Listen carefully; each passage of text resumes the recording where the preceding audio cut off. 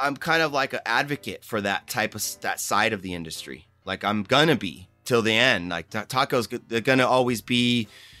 I want it to be an underdog. I want it to be conflicting. I want it to be controversial, and I want to have conversations about it. And that's like why the podcast is so important, is because I'm giving now people an opportunity to confront me aloud, like, and actually, hey, come on my podcast. Let's talk about why you don't like this. That was Mario Guel describing the thinking behind the Anchor Up and Chill podcast. Tacos, skateboarding, and fly fishing today on the Wet Fly Swing Fly Fishing Show. Welcome to the Wet Fly Swing Fly Fishing Show, where you discover tips, tricks, and tools from the leading names in fly fishing today. If you get a chance, please head over to Instagram and follow us at Wet Fly Swing. While there, just if you can, send a DM or comment so I know you're out there listening. And we haven't done the lightning bolt, mic lightning bolt. Let's try that. Lightning bolt emoji with a mic and with a lightning bolt, a 3 emoji set. That's our set. Let's give that a shot. I'd love to see that and connect with you out there. Mario Guel, a guide in Northern California, brings a breath of fresh air today to the podcast. We find out what the best indicator is for steelhead fishing, and this is no joke. This is a killer tip: how to present the fly in shallow water to steelhead. And we also get into a little bit on his skateboarding background. He's got some friends that were pretty much like the Michael Jordan of skateboarding, so he's got a good connection. Before we get started, let's hear from our sponsors. In today's world of mass-produced products, Stonefly Nets has reclaimed the tradition of handcrafted care with their custom wood landing nets. Please head over to wetflyswing.com/stonefly to get your custom net today. That's wetflyswing.com/stonefly to get started right now. So without further ado, here is Mario Guel from tacoflyco.com. How's it going, Mario? What's up, Dave? It's going good, man. Thanks for having me on. Yeah, super stoked. Yeah, totally. Thanks for putting this together. We've got some good stuff to talk about here. Tacos. I mean, who doesn't love a good taco? I mean, it's I'm no joking. It's for sure. Like, I probably eat it more than anything else. Tacos and burritos. But man, you got some good stuff. You're guiding. You've got a podcast going. So we're going to dig into all of that. But before we get there, just talk about how you first got into fly fishing. Yeah, man. Thanks for having me on, dude. This is actually pretty cool because I found your podcast. I think I was Googling or doing a search on Apple Podcasts, and I can't remember what I put, but you had a guide on. I can't remember his name either, but you guys were talking about Jack Trout, and I can't remember the episode, but I subscribed. So even before you reached out, man, I was subscribed to your podcast. Yeah, no, it's a cool podcast, and I'm honored to be on here, dude. So yeah, dude, fly fishing, I love it, dude. I grew up a crazy fisherman. My dad was, taking me to local reservoirs and such when I was a kid, bass fisherman. To make a long story short, basically I had a neighbor who was like an OG steelheader. He was a Japanese guy, and they were awesome. It was like 3 brothers lived together, and one of them was a photographer too. And after I saw, everyone, there's so many stories. River runs through it, dude. Because I grew up in San Jose, city kid, so I never really saw it. And after I saw that movie, I went next door and was like, hey, I want to learn that fly fishing thing you do, because I was a fishing junkie. So when I saw that movie, just watching them stand in rivers, we always went to Tahoe when I was a kid, so I always saw rivers, but just never was introduced to it, quote unquote, properly, like had someone show me. So that sparked my interest. And then, fast forward, probably 20 years of bass fishing, and, tournament bass fishing and all that stuff. I finally got to the Trinity River, caught a steelhead. While I was using an indicator, I took the indicator off and I swung up a steelhead, dude, like within 10 minutes of fly fishing. And that was it, man. That's like, that was, I was actually trying to find the exact date. I think that was about exactly 10 years ago, almost this year. Yeah. That was it. Oh, wow. So 10 years. So basically a bunch of bass fishing, and then you got the feel of steelhead. Yeah. And then no turning back in 10 years. And now you've transitioned into guiding. I mean, how long have you been out there on the guiding track? It'll be my second year this September. Nice. Actually. Yeah, man. Trinity River, dude, it's just, that's where it started. That's where I fell in love with fly fishing. And obviously, fly fishing for steelhead is pretty hard. So it was like, I ended up picking like one of the hardest ways to get into it, but it's like my favorite, man. I love it. Yep, totally. So you do a little bit of trout fishing as well, like guiding and stuff?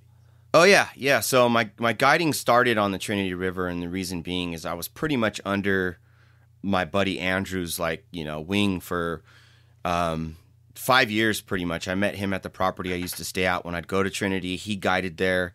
He taught me everything I knew. I mean, I was basically like living on the property. I would visit, and then I ended up living on the property with him. And when you're a guide and you want to go test the waters for your clients, it's good to have a friend you could take fishing, So I was his tester. So he taught me everything, man. Yeah. So you're talking about, and I heard some of this on the bar. I'll put a link in the show notes to that Barbless episode. I listened to that one with you and Chad. I was interested. I was kind of a little worried about the Barbless guys because they didn't record an episode for a while. I thought they were out, but it sounds like they're back in the game. And, man. And recording now again. Yeah. I covered a lot of that, where I started. And I think like for your listeners and such, Barbless, those guys were awesome. I mean, just to have me on when I was a clothing company, and that's how I started. Yeah. So I started as a clothing company like a year before I guided. And then I started guiding because, got let go from the tech game, man. And that's what I decided. I was out there every day, all the time. I was rowing people into fish, friends coming up to the Trinity. Even my friend who taught me, Andrew, I started rowing him into fish too. And it just kind of was a natural thing. Like it was an easy transition. And I'm just super stoked now that I get to do it, dude. That's amazing. Pay the bills, and it's freaking insane. And it's love a crazy feeling. Oh, dude. I do a lot. That's cool. Hey, we've had this, I've had lots of guides, and the conversation has come up a number of times, and I know a little bit because I did some guiding as well. And man, I mean, you could probably speak to this, but I mean, I feel like some people are just made for guiding because I wasn't. I tell you, when I went out there, I never enjoyed it. I always felt like there was pressure and I had to get him into steelhead. And it was very nerve wracking. So I just kind of, didn't do it. But I mean, it sounds like you're one of those guys that's just, you love it out there. You kind of set expectations for your clients and all that stuff, and you're good to go. Yeah, man. It's funny you bring that up. I think it's actually a really good point because it really isn't for everyone. And my whole thing, I think why I love it so much is that, I used to take people snowboarding when I was a kid, like all my friends from San Jose, and teach them how to snowboard. And I loved it. I used to take people bass fishing, and I loved it. And even my tech job was training and customer service. And I mean, I was a waiter for 8 years. And it's not like I like to cater to people. I just like to see people smile. I like to have an engagement with someone, and even if like they're, a pissed off customer or something, like how I used to in my job, I mean, I would get the pissed off customers, become friends with them, turn it around, get a renewal or whatever. And I felt good. And I think that that's like where guiding for me was a natural thing. And I'm not saying you didn't feel that way. It's just, it also is a lot of pressure, dude. Like it's stressful, man. It's like, especially with steelheading, and that's how I started, you got these people driving 5 hours, coming into the cold. It's freezing. They might have never even fished before, or maybe it's like their 7th fish to the Trinity, and they're like, well, Mario, get me into a fish. And I do this, like I have this saying that my buddy told me once. He's like, Mario, you're a guide, you're not God. So that's like the mantra in my head as I'm like going down the river and we don't catch anything for a while. And the whole thing too is Herb at the Trinity Fly Shop, who is just like, California legend out here, primarily 100% swing fisherman, OG, awesome dude, so nice, hilarious, really supportive of me when I decided to get in the guide game, especially on his home water, He just said, hey, Mario, it's not even all about catching the fish, man. And that's like Taco Flaco. Like, we're about the fun of it and enjoying why you're getting outside. And I think that that's something that I want to constantly embrace in my guiding. So he said, there's something about getting people out on the water, Mario, and guaranteeing them fish because it's stressful for you. He's like, that's not why you're out here, right? I'm like, no. And he's like, you're out there for the float of it, and that's for the Right. So that's and it's like that's what I keep. That's another mantra in my head, and hey man, like look at that. That's a sick ass bird over there, bro. Yeah, We might have not have seen a fish in a while.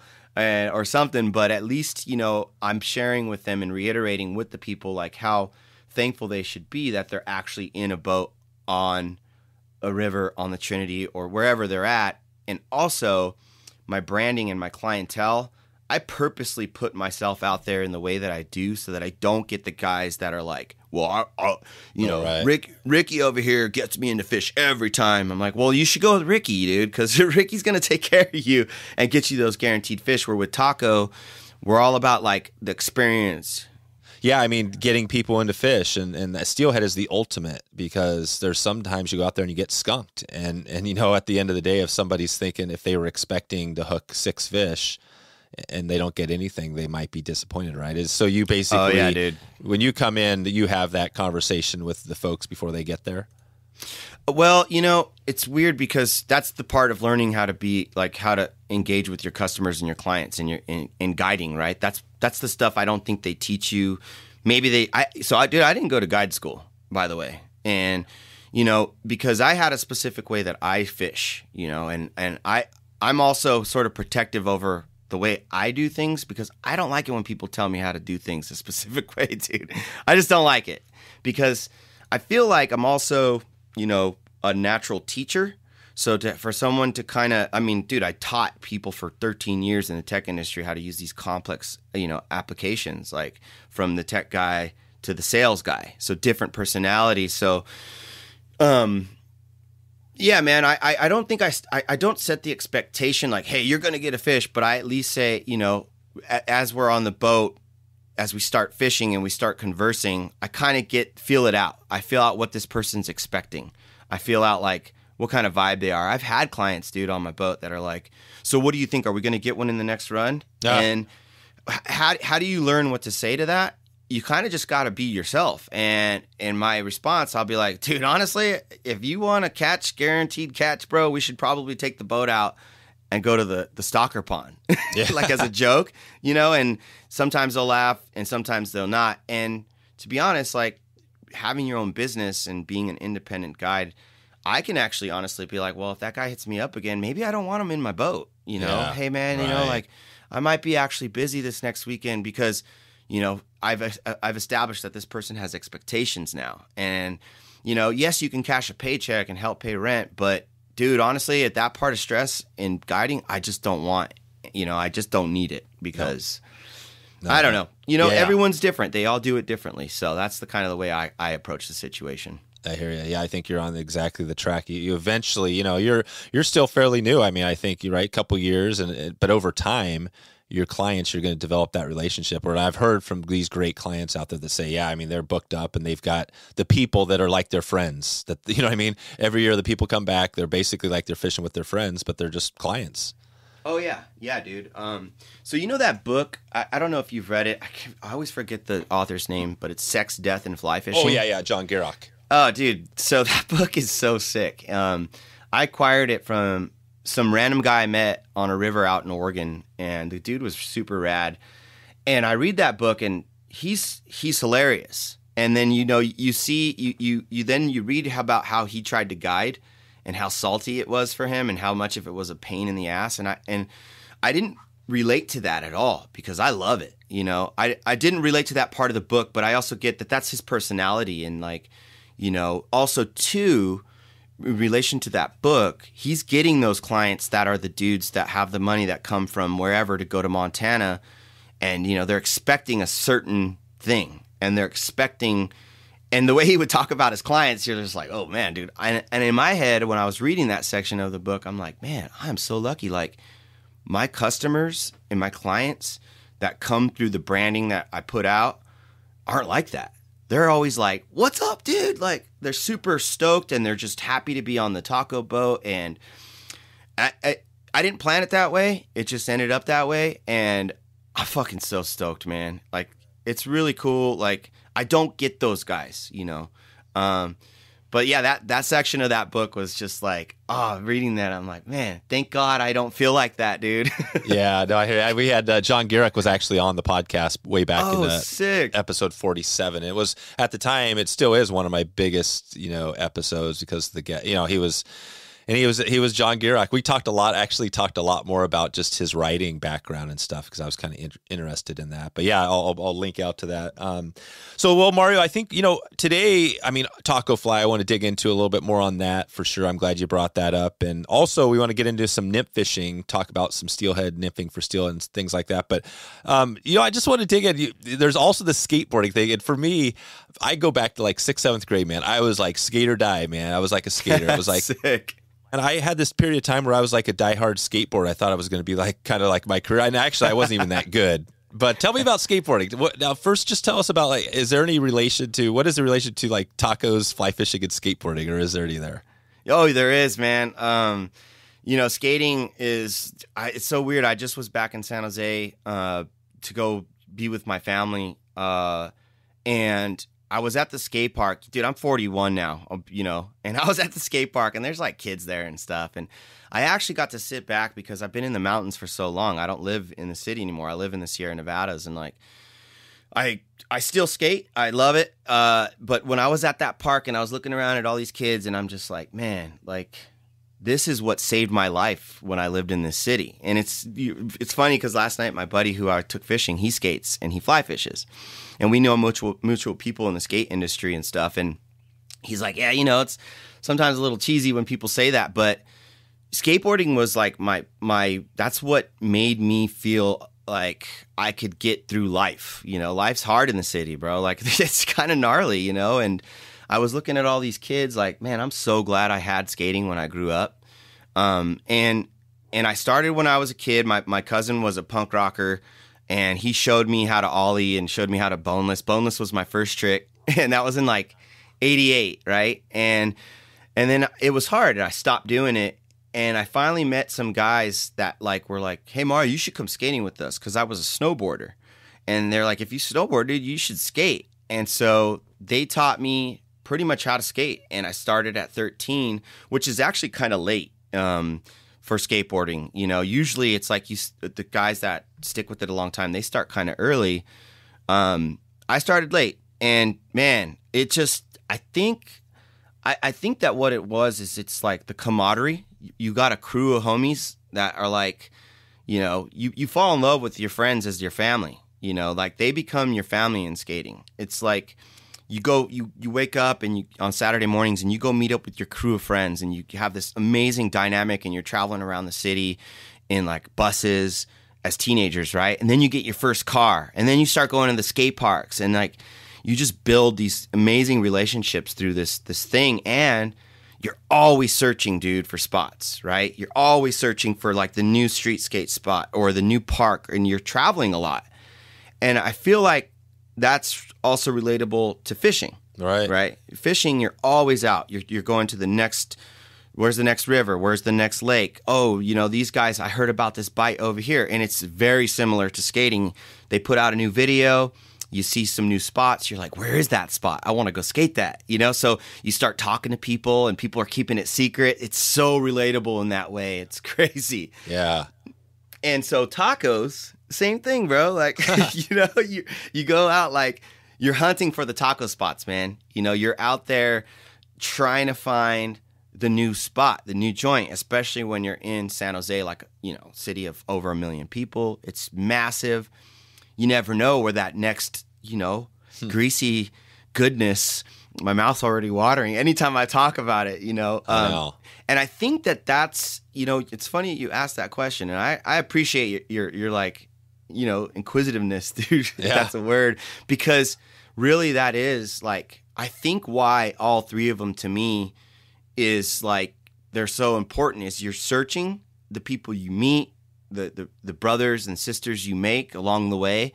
It's like a social thing, all three of them, all three of those things. And taco, I think, like you said, you say you eat tacos on a regular basis too. That's, I think, part of also like that branding that for me felt natural to say, well, dude, taco hunting is like fly fishing, and so that name, the way it compared to fly fishing, it really just was a natural thing to me to say, dude, they are kind of the same. It's like, it actually is. We're not keeping the fish that we, not all the time, sometimes maybe, but hatchery fish. But yeah, man. So it's like this. I swear, dude, Dave, if I could maybe I will one day write a book on the story of how destiny took me to this path to end up to make taco. Which I don't know if that's like the end game, but if I could write a story how it all came together, man, it's serendipitous, dude.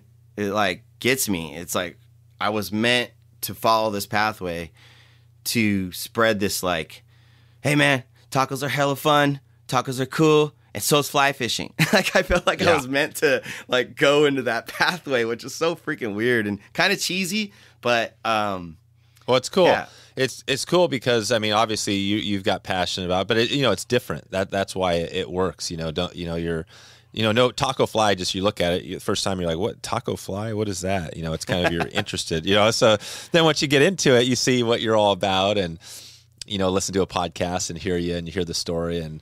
But yeah, the tacos. So when you're going around, I eat a lot. You got these little drive up, right? They got the silver kind of drive up taco places. Is that, how do you know where to find a good taco? Tell me that. Dude, so what's so insane is that I'll Google taco truck, right? And the taco trucks won't come up. And they're hidden. And they're so, one of my tactics to finding places is you want to find out where the Mexicanos live, right? And also typically in a lot of big cities, man, some of the best party spots and dive bars are near those areas, sometimes. And so you want to find out where the Mexicanos live and then, time it. If you want to go find a taco truck, going in the middle of the day is not the best idea. I think around dinner and after dinner, because then you could see the lines. And then, right. So you roll up to maybe 2 or 3 taco trucks that have like you said, that silver lining. And, yep. Hey, just because this dude has the fancy sign over here doesn't mean that that's the best taco, right? You want to look and see how many people are lined up there, right? There you go. And so obviously a lot of trial and error, a lot of gut rot.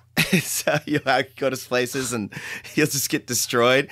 Maybe they're good, but then, obviously post eating, you might not be stoked.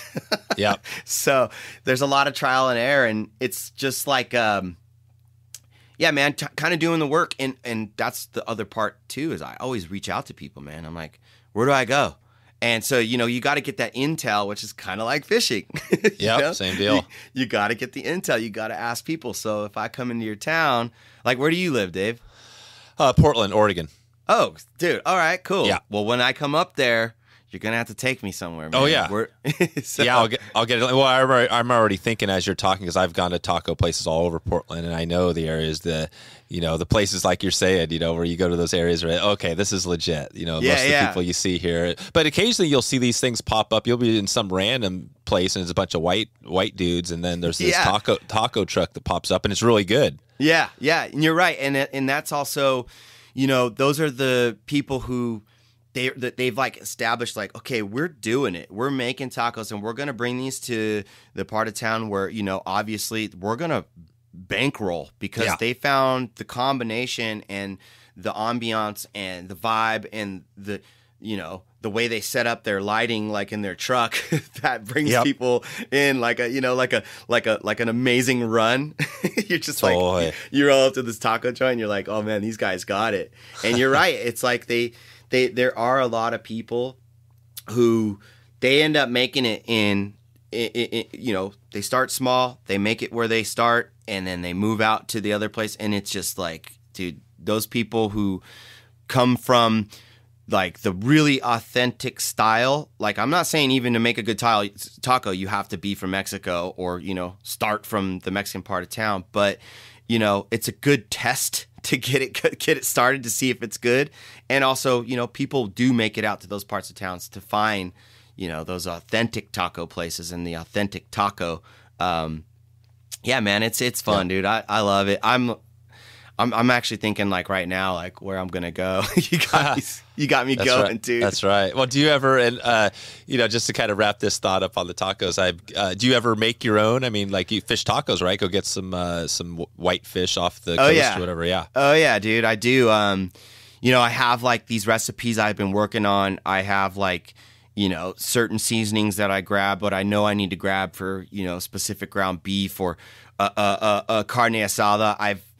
I've always tried to replicate what you can buy from a carniceria, like it's called the arrachera peperada. It's like it's like the really thin steak, and they marinate it in like paprika and dude, nice. Sunny Delight, dude. They actually like marinate their meat in Sunny Delight, and I didn't know, and I did it, and it's just like wow. So I do make my own tacos. I try to replicate what I get from the stores, but dude, most of the time I fail, bro. So, that's it. There are like some fish taco recipes that I love, and like you said, white fish. Dude, smallmouth. Oh my god, dude, so good. Yeah, exactly. Oh my god, so good in a taco. It's that's right. Yeah, really good.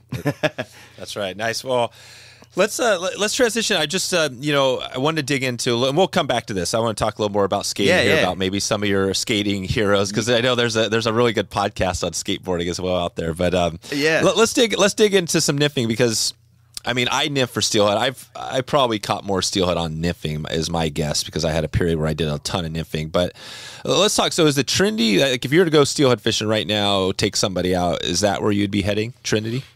Yeah, definitely, man. There are steelhead in the Trinity River all year long.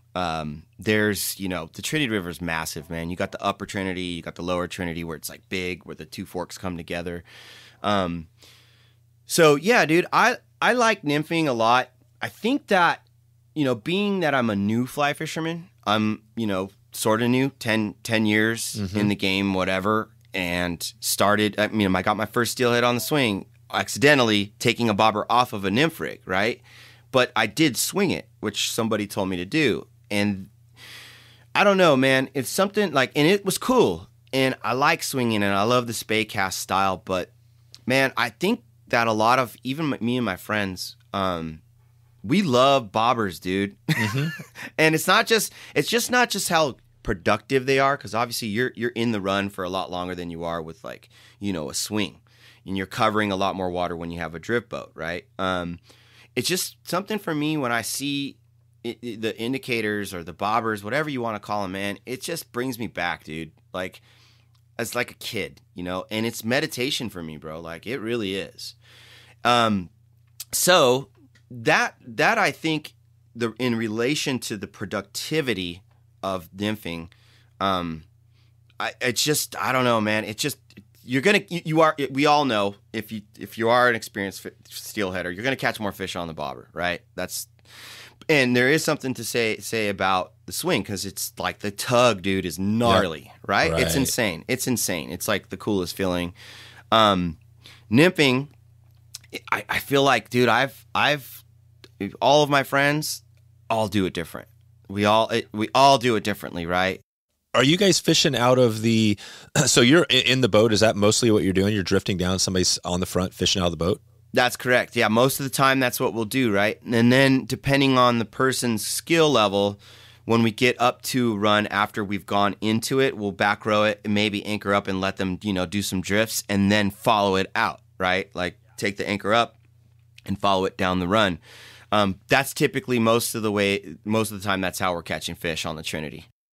So when you're coming into the Trinity, say you're coming down, you have this run, you're dropping into a little riffle rapid, and you know this great run. How are you setting up to fish that with the guy? Are you basically just saying, okay, there's where the fish are going to be, and you like drift it right in with his fly in the water? Yeah, great question, man. So, obviously learning a watershed, you have a leg up on just running up to a river, right? That's just like you learn the spots, right? You learn the little dips where it goes, from 6 inches to 3 feet, And what I do is when I roll up into a run, and let's say like I know that there might be fish at the head of the riffle or the head of the run or wherever it's at, I train my clients right away. I'm like, we're going to do this thing called dumping in, and I call it dumping in. And that's where you're going to go back behind the boat with the cast and dump it downriver. And the person in the front of the boat obviously gets first dibs at that. And the person in the back, and I let them know, after we dump in and we start, I'm going to pull the boat over to the left or the right, whichever direction, and you're going to dump in where his bobber lands or his or her bobber lands. So what my goal is to get that nymph. It's kind of like almost a high stick, right? Like you dump it downriver and have it land right on that ledge, like right where it's still 6 inches, but right where it's about to go 3 feet. And man, I catch so many steelhead that way because the boat hasn't gone into the run yet and we haven't scared the fish. And you're hitting that. I heard you talk to one of your guests about swinging, and there's that elbow in the top of the run. That's how I get people into fish in the boat, is I have them dump the nymph down into that elbow of the riffle where it's soft and then where it's moving before the boat gets down in there, right? And so that's like a very successful way. And typically most of the time, I mean, it's a nasty grab. It's like right when it lands in the water, 2 seconds, boom, that indicator shoots upstream or to the side or something. And that's such a great way of catching fish, man. And I think that what happens a lot of the time is when the boat dumps into that run, if we don't catch anything on the dump and I pull the boat over to the left, whatever fish we kind of spooked out of there and moved into the riffle, like maybe there's some in the back of that soft water, they might have moved into that riffle. Boom, they grab it as soon as we stop the boat and we get a drift through the middle of the riffle, right? And or they're just sitting in the middle of the riffle. So, I think that there are certain things where it's like, you come up to a run, you might expect them to be in that soft water, and you're like, how do I get my boat to not scare these fish? Well, that's one of the tactics you got to do, is you got to cast it downriver and follow it downriver. That's it. So basically you got the run coming up, so you have them cast directly down below the boat, and then you're basically dropping that thing right into the run. So exactly. Way before the fish can see the boat. Exactly. And it's so productive that way, man. A lot of fish like that. And it's like you're shooting whatever they can do, maybe like a 30-foot cast or something like that. Yeah, it doesn't need to be too far. I'd say, 30 feet is probably, if you get 30 feet, I have a lot of beginners, dude, so I get like 10, 15 feet. Oh, sure.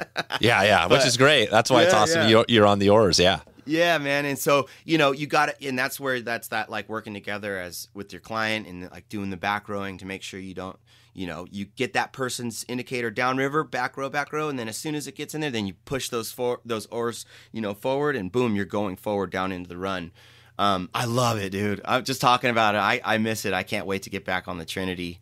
And then, of course, steelhead love soft water. So, you're fishing those riffles, and then the back end of the bucket, or the slow, long, big buckets that are, anywhere from 3 to 15 feet, that, indicator right off the side of the boat, just a good, 45-degree angle in the front, or maybe right off the oar or whatever, and just following it down. It's that easy. It's super simple. And I feel like, of course, I'm not talking anything on swing fishing at all. Not at all. But I don't know how to get those fish in the back of those giant buckets on a swing, man. I really don't. But there's a lot of fish in them. And that's where, I am always changing the bobber distance too. The indicator, I'm always sliding it, 3 feet from the weight, 6 feet from the weight. And then when we get into those deep buckets, I grab that indo and I slide it up, make it deep, so that they're making sure they're getting down in the back of that bucket. And some of the times we're running 9 feet from the indo to the weight, and then we've got our flies at the end of that. And so, that's a total of about 11, 12 feet, and we're only in maybe a 7-foot run. And I love bouncing the bottom. I always am trying to get my you got to set that weight up perfectly so that when it's going through the run, it's just ticking. And it's not sliding in, but it's just ticking enough to where that endo's kind of, popping across and then gets grabbed that way, right? There you go. What's your bobber? What are you using there for your indicator or whatever? I use Jaydacators, man. Jaydacator is a dude out of here in California, and he makes them out of balsa. And yeah, man, Jaydacator's got skills, dude. He makes a perfectly balanced Indo for specific setups. How do you spell that? Jaydacator. Shout out to Jaydacator, man. Still love you, bro.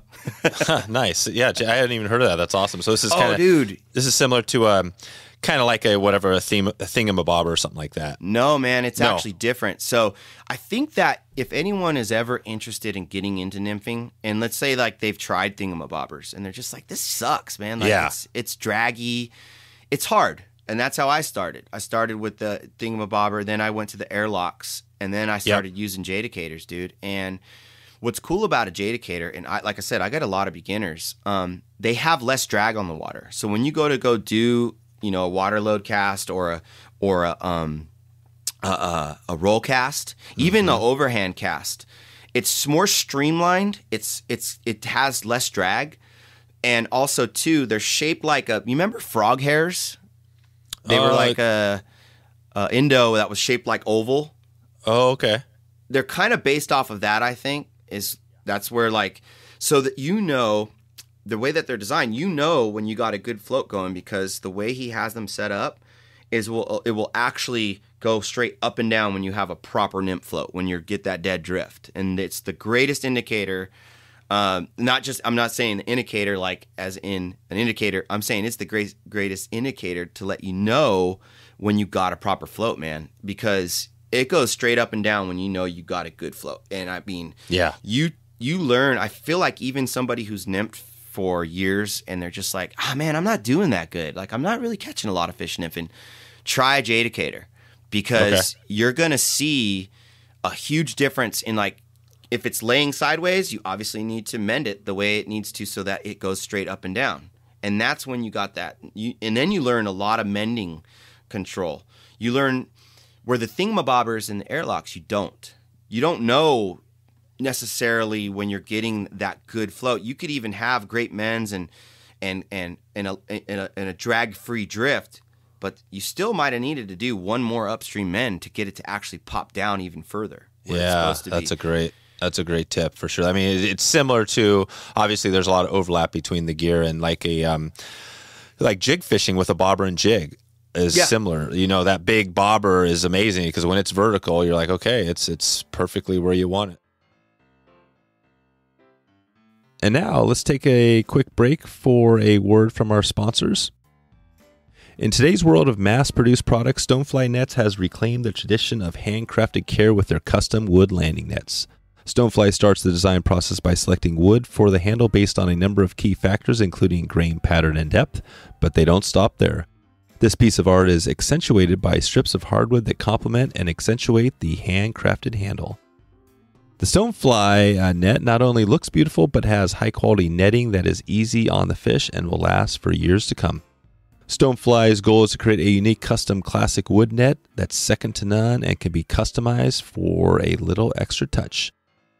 When Ethan designs a custom net, it's his hope that others will create amazing lasting memories for years to come. Please head over to wetflyswing.com/stonefly to get your custom net now. That's wetflyswing.com/stonefly, STONEFLY, to get started right now. Okay, now let's get back to the show. Just walk us through first maybe what you're using for flies, and then talk about just the leader setup, how you set that up. Yeah, no worries. So Trinity River, man, there's this saying we have, always throw the rubber leg. that's how my buddy Andrew says it. And I mean, that rubber leg is it's almost a standard, dude.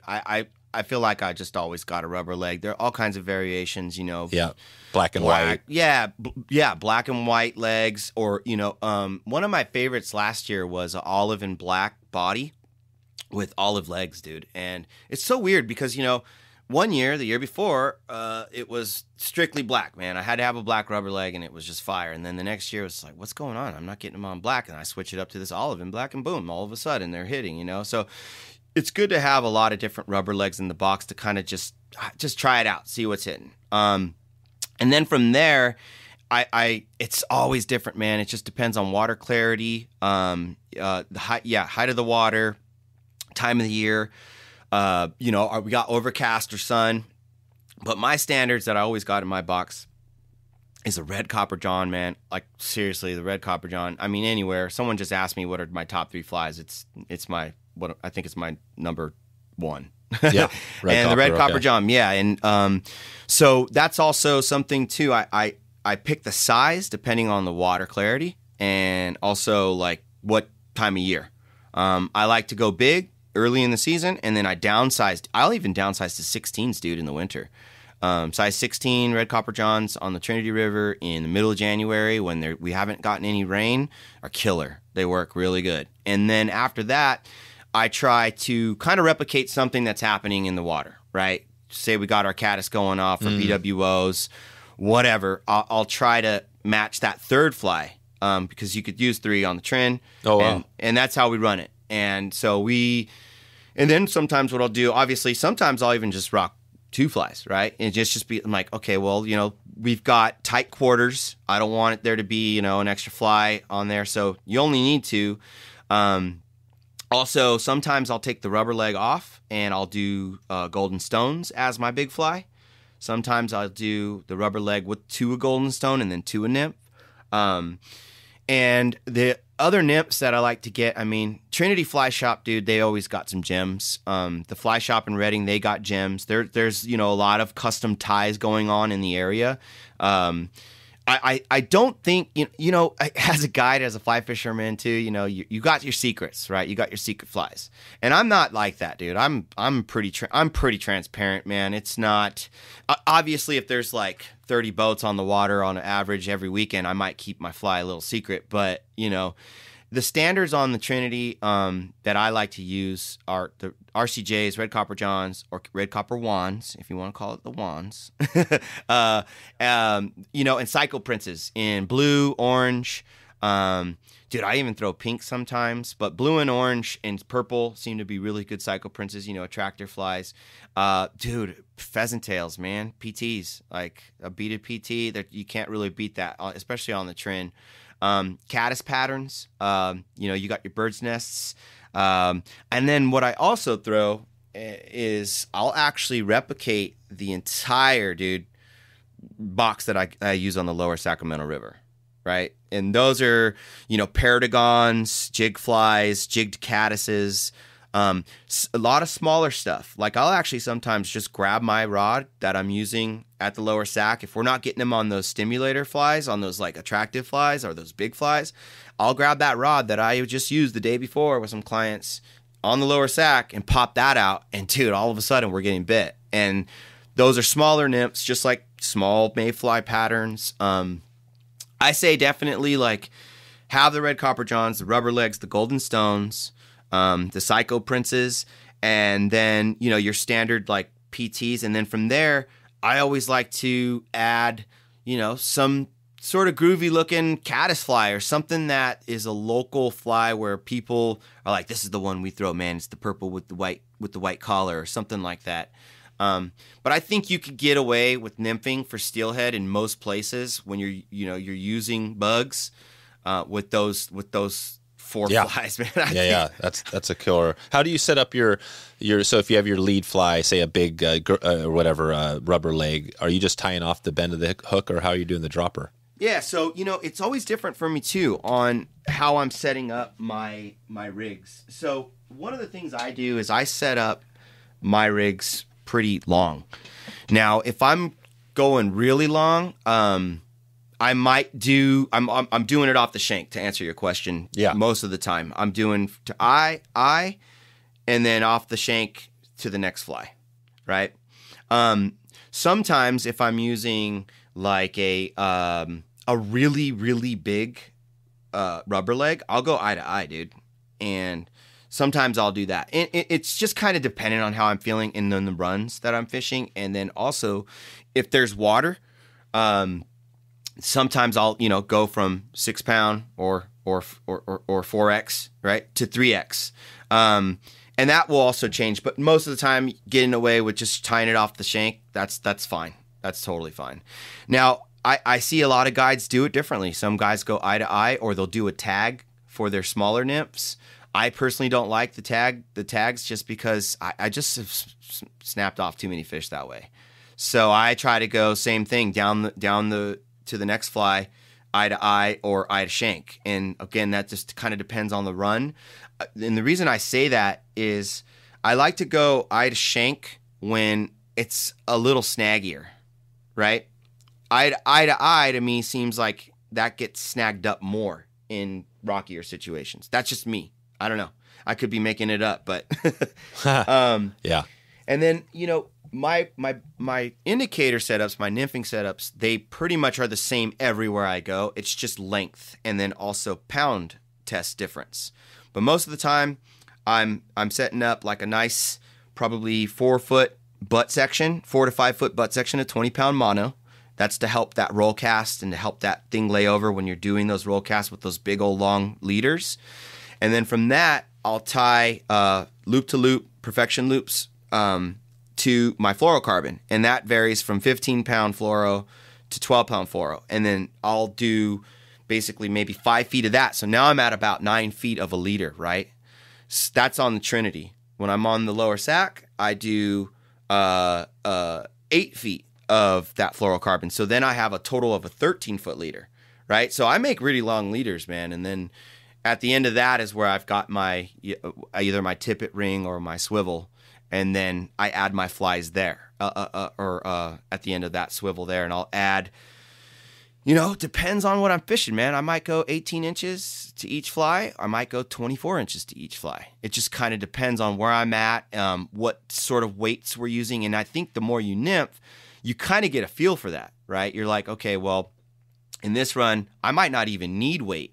Right? I might not even have to put weight. And then in this next run, I'll put weight. And that's when you'll decide, okay, well, maybe if I put some weight on this, I'll actually only have 18 inches between each fly because they're going to be close together.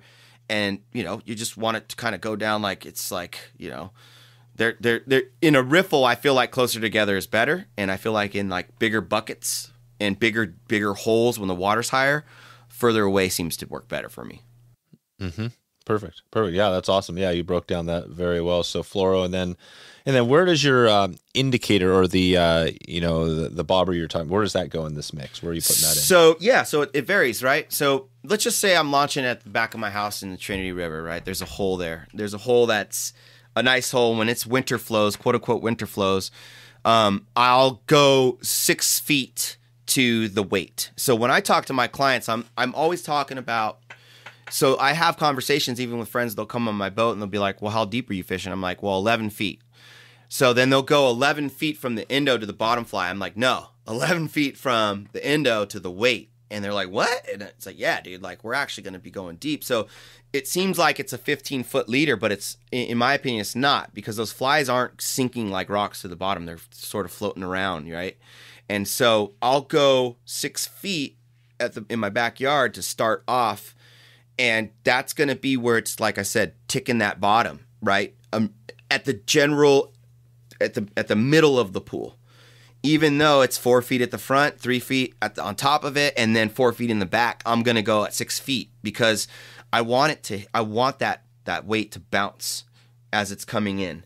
And you're going to get a lot of false bobber downs, and people will say, a lot of clients will go, well, was that a fish? I'm like, no, we're going to get that all day. We're going to get a lot of false bobber downs, and I just feel like, I do a lot of my guiding through the winter, and that's because I feel like those fish are just right there snugged up on the bottom behind a rock or, and they're not as grabby. So you don't have to go, they're not as grabby, so they're not going to jump higher up in the water column to go grab a bug, where in the, when it's warmer or at the start of the season, then I'll go shallower when I get to that run in my backyard. I'll start 4 feet because they're actually willing to jump up a little bit. And I learned a really great tactic from a guide out there on the Trinity. He owns, he used to guide. I don't know if he guides anymore, but he's like, dude, as soon as you see those fish starting to grab that top bug, that means they're jumping for your flies. That means you can go pretty much any depth, and that's when I'll really make sure I get less false bobber downs. Does that make sense? Yeah, it does. So because they're going to be grabbing more. And then, you figure that out during each trip, each day, each week. Wow, it's funny you're asking these questions because like I never talk about my guiding, dude. Yeah, it's cool. It's cool because I mean I've done, like I said, lots of it, and I mean the way I used to do it was quite a bit different than this. And you know, I mean you've got it dialed in, like just like the false bobber down. I mean, how do you know the difference between a false bobber down and a fish? Yeah, you don't usually, and so the whole idea is to make it so you balance your indicator rig with the proper amount of weight so that you're not scraping and getting, it stuck. And most of the time a mile of river will kind of be, like a mile of river's got this amount, this speed of runs, this depth and such. So I'm going to use an AB and just an AB. And or, you know what? This stretch of river actually came up 2 feet. So I'm going to actually do an SSG for the weight, because I know I'm going to still get in that ticking on the bottom. So you're balancing your indicator rig with your weights, right? And so the false bobber downs, if it's like every cast, lighten it up. Yeah. Right? Lighten it up just a little bit. And so when my clients ask, well, why does it keep doing that? Go, because we're ticking the bottom. If you're not losing, one of the things another guy told me, if you're not losing flies, you're not where the fish are at, right? Which is pretty much like 75% true, I think. When you're indicator fishing and nymphing. So I basically instruct them, like which direction to set. Always set downstream when you're in the boat. And I explain, you're going to set every time that happens, man, because you know what? The 50th time, it's going to be a steelhead. And, I don't guarantee that, but the 50th time, it's going to pull back. And that's part of that experience when you're guiding people to reiterate that to them. It's okay, man. Like, it's going to pull back one time. And sure enough, like, halfway down the river, pulls back, and they're like, oh, I get it now. I understand. Like, yeah. So, and then I explain to them again, yeah, you're bouncing that bead or that weight is bouncing on the bottom, and those flies are bouncing along with it. And you're in that zone where those fish are, it's right in front of their face. So I definitely feel like, I don't know. Nymphing is also one of the easiest ways to introduce fly fishing to people. And that's my goal. I want to get more people outside. I want more advocates for our watersheds. I want more people to enjoy this lifestyle. And Indo fishing is just so, it isn't easy. Obviously, I mean, there's a lot of complexity to it if you want to make it complex. But it is the best way to introduce people, and the easiest way to get somebody into a California steelhead. Definitely. You mentioned the AB SSG. What is that? You're talking about? So those are gram. Those are like the size of the beads that we use. Oh, yeah. Yeah. Gotcha. So yeah. SSG, I think, is 1.2 grams. I think a AB, and dude, honestly, this is part of my like ruined brain. I can never. BB is 0.4 grams. So. Oh, right. Yeah. Totally. Yeah. Okay. So you're putting on, and so are you using like, tungsten beads on the flies and stuff like that? Or is this all, yeah. It's funny you asked that, man. So I actually use a lot of those Dinsmores, the like refillable packs, or the bio, weights. So I like to use those a lot, and tungsten doesn't sink as fast. Now, I started using tungsten more in the lower Sacramento River because that water's big, man. It can get to be pretty big down there, and you need a fast sinking weight. Dude, we're even using like bass bullet weights, so like a 1/32 ounce in grams. I don't even know what that translates to. I'm doing that more on bigger water to get down quicker and stay down longer because of the bigger water. Now, Trinity, I won't do that because it's just not as deep. And, I think that's where some guides, they might be actually using tungsten out there on the Trin. I'm personally not, because I like to have a little bit more of a float, natural style or natural float or drift down the river in the Trin, where same thing for the lower Sac, but you just got it. I mean, you're fishing a lot of runs that are, anywhere from 10 to 13 feet, right? And so you want to get down quick at the head of those pools, and that's where that tungsten comes into play. And so I have multiple different metals inside. Well, if you want to call them metals inside my weight box when I'm on a boat. Okay, so you're not putting like tying the flies using a tungsten bead. You're actually just putting like split shot on the leader. Good question as well, man. So every shop sells different nymphs, right? Some sell them with tungsten bead heads, and some don't. Obviously, tungsten's more expensive, and as a guide, it gets to be a pretty big hit on your pocketbook. Now, on the lower sack, there are flies I have to have a tungsten head because I just know that they work good and they get down, so I sacrifice that money. I do, when I personally tie my own flies myself that I'm using, or maybe I had time to tie flies, I do use tungsten pretty much primarily all of the time. But when you're buying in bulk, you just can't afford it, man. And does it make a huge difference? I think it kind of does, but then again, when the water's low, I don't know if you necessarily really want to always be scraping, like dredging. And that's where I think those brass beads do a little bit better because they're got kind of a more natural float when it's shallower, if that makes sense. Yeah, no, it does. And I was just thinking, recently I was out fishing the salmon fly hatch and I was doing the dropper, with a big salmon fly as my main fly. And then off of that, a little Euro nymph down, sometimes, quite a ways below, but it's just super effective, way more effective, that type of fishing. But again, this is not necessarily, like you said, you're not always fishing the deep water. You might be fishing something shallower and you don't need a Euro or a tungsten. So when you put it on the leader, so I just want to walk us back through to wrap this up. So you got your main fly. So how far above that main fly are you putting your, and then you have your swivel. Where is that split shot going? The split shot, so it goes right next to the swivel. Now, if I roll into a run that's pretty shallow, I'll slide that weight up sometimes. So I don't pinch my weights on super hard. I just secure them so that they're locked in. And what I'll do is I'll actually slide that weight up closer to the indicator, like 3 or 4 feet if I'm in a really shallow run. And the reason that I do that is it's kind of like sliding your bobber almost, right? So you don't have to slide your bobber down. And what that does is that allows that whole rig. You're basically shallowing up the rig, even though you have, you're extending the length of the line past the weight. It actually will go through that shallow run a lot more efficiently. If that makes sense. Gotcha. Yeah. So when I kind of think of like the back bouncing, and I'm not sure, with gear, you could put on, weight where literally your weight's on the bottom and then your fly is trailing behind it. Yeah. Low. Are you doing that at all, or is this more, or is that weight still suspended? what's ticking the bottom? It's the weight. Yeah, it's the weight.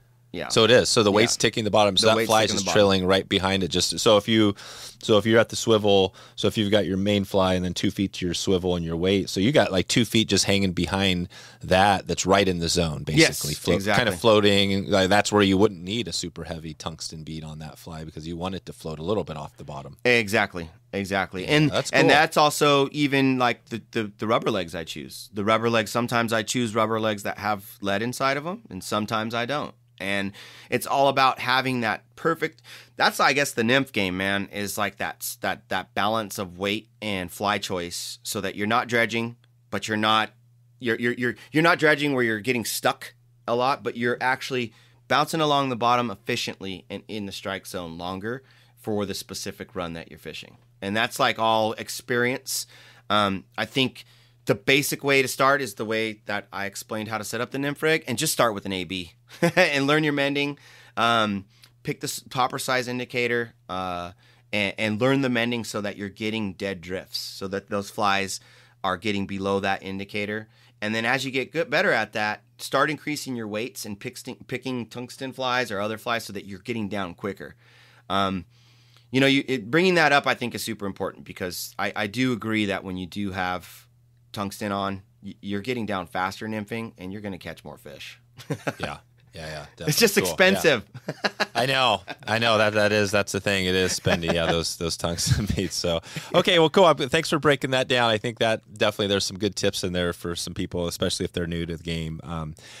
Before we get too far, we're probably going to wrap this up pretty quick here, Mario, but Talk about your podcast, because I'm a big podcast. I've talked a lot about, obviously, I'm hot on the podcasting. Why did you start that Well, first, what's the name and why did you start that thing? So my podcast is called Anchor Up and Chill, and Taco Fly Co. Anchor Up and Chill podcast. And so, dude, I'm like a media junkie, man. I have a giant computer in front of me right now. I've got a camera here, GoPro here, microphone here. Like, I love gear, man, like electronic gear. And so I kind of got into like that through skating, right? Making videos, shooting photos of friends. I've edited full-length skate videos, which if you guys want to find it, it's called Tall Can. It's online. Nice. I edited Perfect. that, I think, about 10 years ago. Tall Can, if you look up Tall Can, San Jose Skateboarding, I think it'll come up or something like that. I could send you a link too, and people could check the notes. It kind of gives you an idea of how I grew up. And so, obviously when you own your own company, which is like me, you got to make your own content, man. No one's out there doing it. And I kind of fell off like with the video stuff, which I made a lot of videos when I first started this thing. And also prior to Taco, I used to make a lot of videos too, and for fly fishing that were like skate videos, right? And I fell off, dude. And I think it's just one of those things where, my brain changes interests, and I was sort of like sitting there going like, what? I need to do something, man. Like, I need to make a video, but I haven't done the video, and I keep telling myself that. Like, I want to make a full-length fishing video, but I just haven't done it, dude. And so the next idea, I don't know what it was. Somebody told me, dude, why don't you start a podcast, Mario? Like, and they're like, you're funny. I think it's like, I consider myself an idiot. I say it out loud all the time because I'm like a self-proclaimed dummy. So because of that, I think that, I got suggestions to do, like, dude, you should do a podcast like 5 times.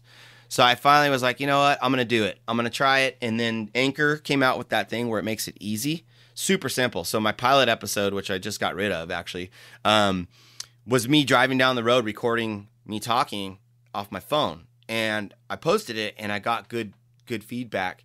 And the goal also too is I want to make something like, I love, dude, your podcast. I like how you're a great interviewer, dude. And like, you get to the technical parts of like fly fishing, which is important for me. I mean, I've learned things off your podcast just by listening to like 3 episodes, dude. And I think that one of my things is I want to make something where I can let out my stupidity into the public and be like creative and try to be funny and also come up with like ways to promote my brand and my guiding and like reports. And because, everyone gets newsletters, man. You could do a newsletter 100 times and, not a lot of people might open it. But right now, obviously with people driving with their phones and stuff, hey, why don't I just do a report on a podcast? Makes it easy, simple. And then also I want to start to highlight like, people in the industry that are looked over and also hated.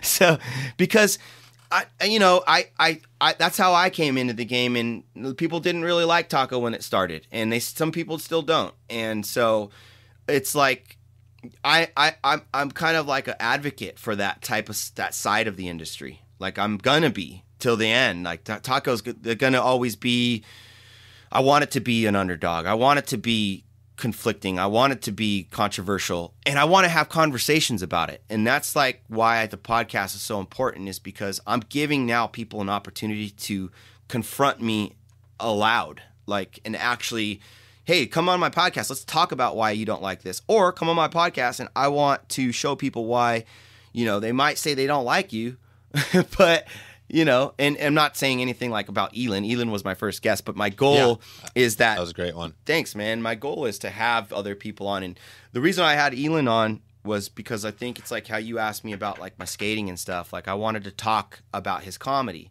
because I think that Elin's comedy is so important about his personality. And, as a fly fisher person, he's obviously very influential in the way where he's just funny, dude. He's got a great personality. And so, long answer to your question, I'm really excited about the podcast. I want to be like super, it's like cliche to say, man, but I want to be inclusive. I want to get some people on there that are like, one of my goals is to get the owner of FFBI from Instagram. So if you hear this out there, buddy, and you're anonymous, you could stay anonymous.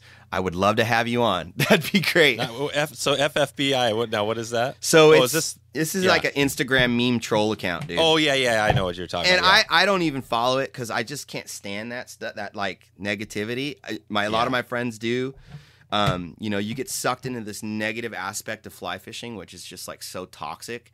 And also I feel like the dude takes a lot of blows at people that he doesn't have repercussions. And like, I want to have him on. And like, so those are things like I want it, like I said, I want to be controversial, but I want to be funny. I want it to be enjoyable and talk about things that are like, I love it. Yeah. I think you're on the right track because I don't think there's anything like that necessarily out there in the long form. That's why podcasting, I think, becomes so cool, is that not only is it a great way to learn on the go and stuff, and like, but also being able to get the long form interview, that's disappeared in our society kind of. But I was just thinking, Elon, and I definitely would love to get him on as well because you should, dude. Yeah, it's cool, and I mean, he is funny. His little thing he did with the Reddington was definitely good. That little short, dude, wasn't that awesome? Video. Yeah, it was awesome. I love it because, and we all get. I mean, I just recently got flack. One of our sponsors on the podcast is Turtlebox Audio, right? They make this rugged Bluetooth speaker.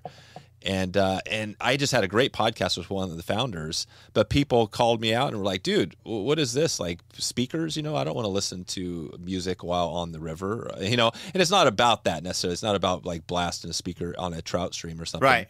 But you know what I mean? But obviously the more you get to know that company, they're a great company. Right. I think the guys have an awesome story. I love music and I love, so I don't know. But you're always going to get that flack, and you're going a little deeper. So you're thinking you're probably going to be getting, you probably don't have a negative review yet on your podcast, but how's that going to feel when you get that, right? Because, dude, it's cool. Yeah.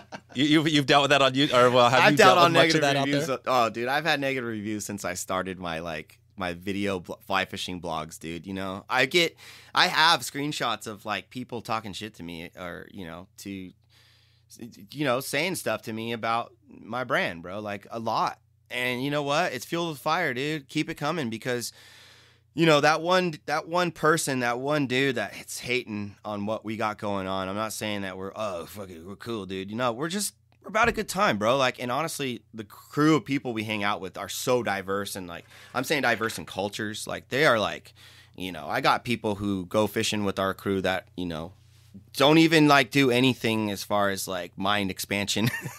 They're sober, right? And they come chill with us. And then you got the guy over here who's like borderline party animal, dude. Like, and skaters and graffiti artists, tattoo artists, fly fishing guides. Like, it's really cool that what Taco is like brought to us, our group. And that's what's important to us. It's our crew. And it's not about this person over here that's saying, you guys are doing it wrong and blah, blah, blah. And also, why are you going to have that guy on the show? You're giving him a spotlight. It's like, yeah, dude, because that's kind of like our thing. Like, that's my thing is I want to be not controversial in a way where I'm pissing people off, but sort of. So, like, that's kind of like, I'm a skateboarder, man. That I grew up, I still skate. I'm like 28 years in, man. To tell us like what to do and to tell us we can't, like, that's how I grew up, man. Like, I grew up that way. So it's not, the more hate you give us, the more fuel it gives us. And that's the other way it's like translated into my fly fishing, and my guiding and my company and my brand and stuff. And super grateful and thankful that I was able to slam my entire life, and then now I get to chill on a boat. It's perfect. Yeah. So, well, this is all awesome, and as always, I think I could talk skating. I'd love to, bust that out for another hour. But let's break this down with the rapid fire. Let's just kind of hit on a couple of things because I don't want to miss a few of these things as we get out of here. Yeah. First on skating, I know when I was involved way back in junior high, I'm a little bit older than you, but like Pal Peralta and some of these Tony Hawk and all that. Did you have one skating hero out there, or is that a thing? Oh yeah, dude. I had a bunch, man. Oh, by the way, Pal Peralta, Steve Caballero, San Jose, local homie, dude. Oh, cool. Oh yeah, you know those guys. Oh yeah, dude. Cabby's a boy, dude, and it's not amazing. That's not like a tout of the horn. It's just like, hey man, if you guys know Cab, like that's San Ho.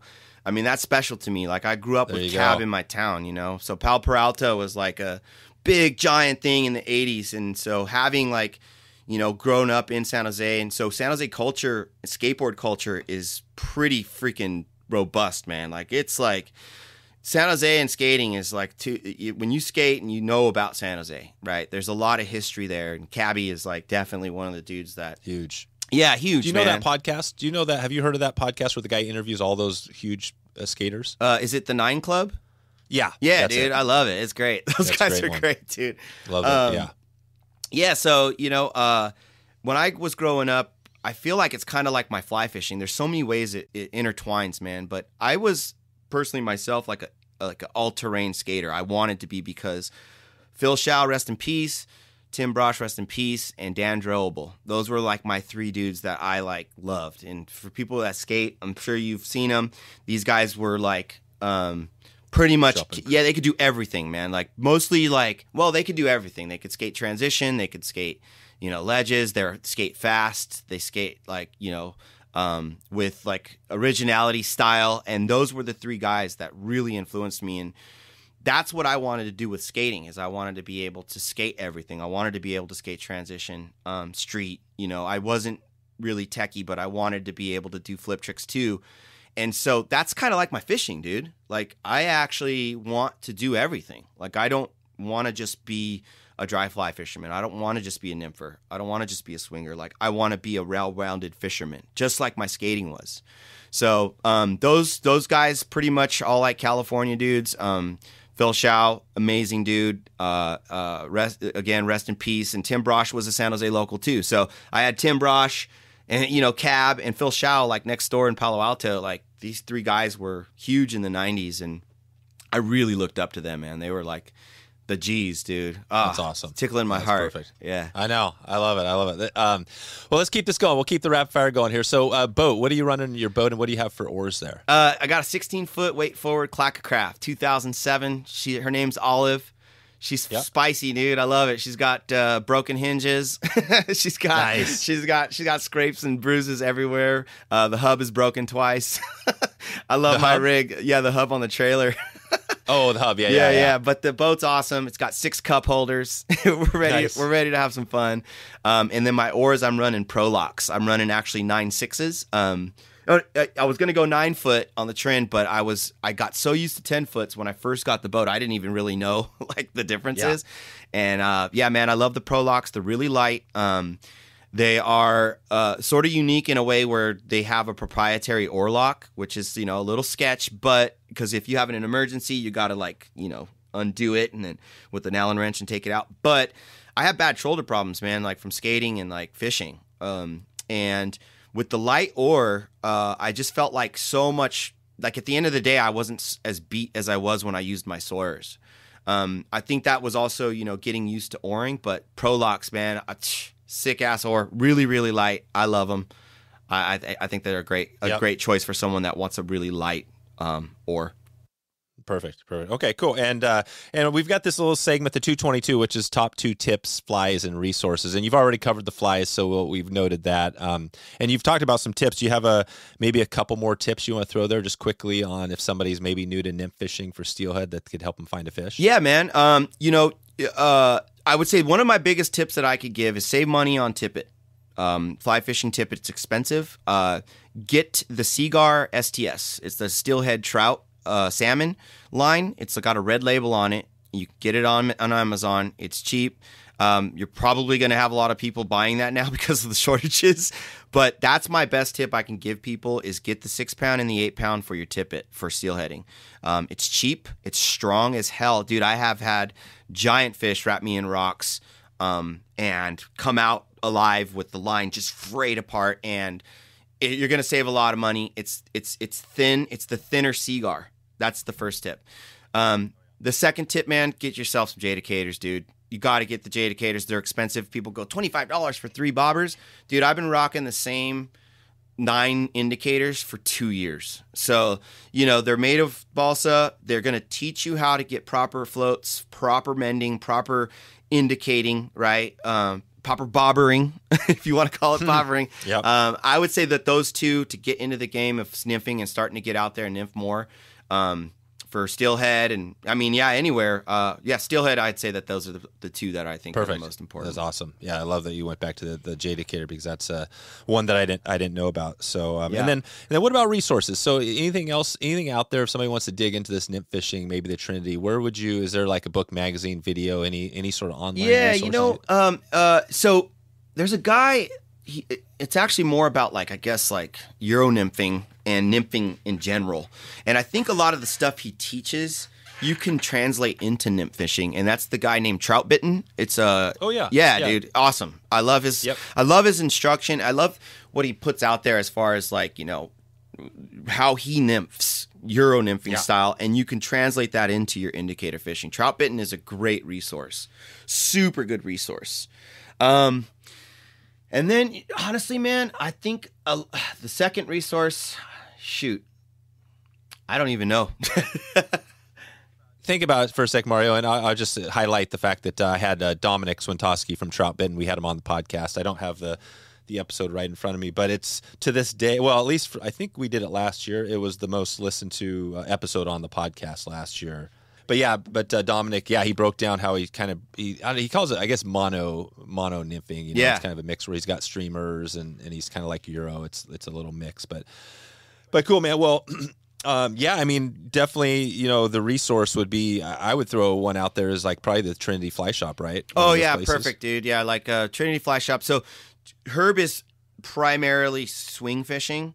But if like you want to get good nymphs, Herb has got them, man. You just call you call that dude and you just say, "Hey, Herb, I'm coming. I want to get into steelheading or nymphing for steelhead." You don't even have to say anything about indicator fishing. You just want some nymphs, and tell him to hook you up with a box. And yeah, it's great. Gotcha. Great shout out, Dave. That's like he's got the stuff, like the goods you can get if you spend $100 on nymphs through anyone.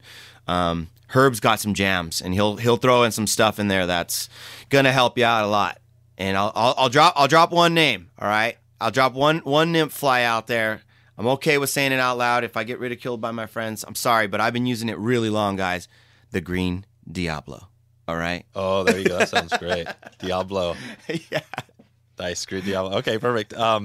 What about just a podcast? It sounds like you listen. So do you have a favorite podcast you listen to? Dude, my favorite podcast right now is Bad Friends, dude, with Bobby Lee and Andrew Santino. They really motivated me to actually start my podcast. And nice. Yeah, it's awesome, dude. It's comedy at its finest. These guys are raunchy. They're hilarious, like insanely hilarious. And I've been following them since I think episode 5. They're going at it, dude. They're doing really good. If you need a laugh, check out Bad Friends. They're freaking hilarious. Okay, all right, perfect. And music, a band or type of music that you're into? Oh, dude. So right now I'm actually really into this rapper out of the Bay Area. His name is Larry June. I've been listening to him a lot lately. I love all types of music, man. I love doom metal like crazy. It's like one of my favorites. But Larry June right now is on the playlist. And then I'm actually kind of going back to my roots, man. And I've been listening to a lot of My Bloody Valentine lately. If you ever check them out, I mean, they're like an old like noise metal band. Super cool stuff. And yeah, so that kind of gives you an idea on how diverse my music is. And honestly, anyone wants to ever reach out to me and talk about music or introduce other bands to me after you hear those, please do. I need to upgrade the playlists. There you go. Awesome. All right.